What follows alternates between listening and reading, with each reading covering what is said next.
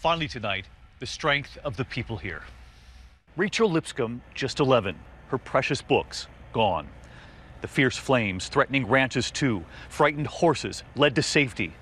And there is relief tonight for one Los Angeles family. LAPD officer Tae Kim rescuing their cat.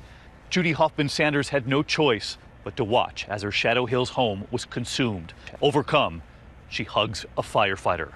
One of thousands in Southern California risking their lives to save the homes here. But this community is grateful. And those sisters we met here, Hannah and Haley, telling me why they're thinking of the firefighters. And we brought sandwiches for them. Yeah, why'd you do that? Because they're helping us. I'm David Muir. I hope to see you right here tomorrow night. Good night.